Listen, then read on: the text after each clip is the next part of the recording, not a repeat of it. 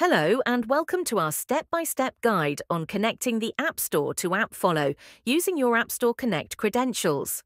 From your AppFollow account, click the integrations icon in the left-hand panel to open the Source Connections page.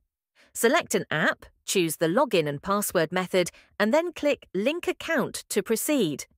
You'll see the App Store Connection Setup window. We are ISO 27001 certified, ensuring your data is secure. Enter your Apple ID and password.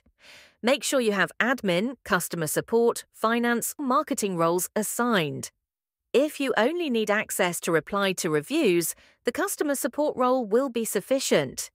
Your account must also have access to all required apps in App Store Connect.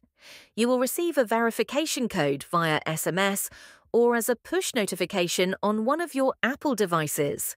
Once verification is complete, your connection with the App Store will be configured and ready to use. Please note that Apple's two-factor authentication code is valid for 30 days, so you'll need to provide a new code every 30 days. Thank you for watching.